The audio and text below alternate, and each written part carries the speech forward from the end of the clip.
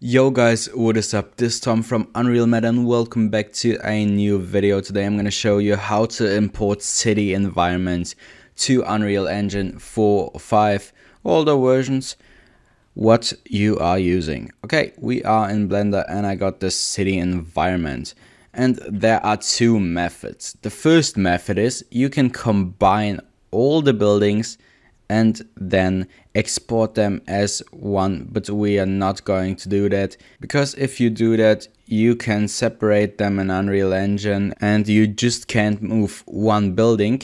But this is a great method if you want to save time and the city has to be in the background or something. Then you can do that and you have to bake all the maps, so you can watch this tutorial in the info card. And today we're gonna do the second method. And the second method is you export building by building and import them into Unreal Engine. And the best way to do that is just grab your building. So I separate this building from all the other buildings with P, selection, and this is separated.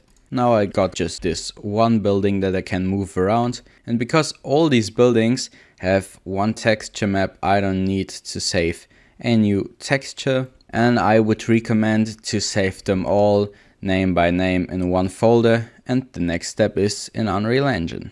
Okay guys, so now we are in Unreal Engine 5 and I imported these assets already, so let's grab them all and you just have to drag them out.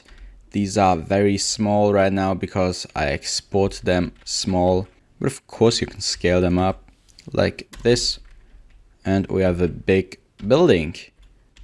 Yeah, just do that with all the buildings and then you can arrange them and copy and paste them all and you've got yourself a nice city. It's not very hard, it's like importing every other asset, but this is the method for this detailed city. And again, the method with baking all the maps is for a city that is far away. Yeah, and you can decide what you do. I hope you liked this tutorial. If yes, leave a thumbs up. If not, leave a thumbs down. I'll see you next time and bye.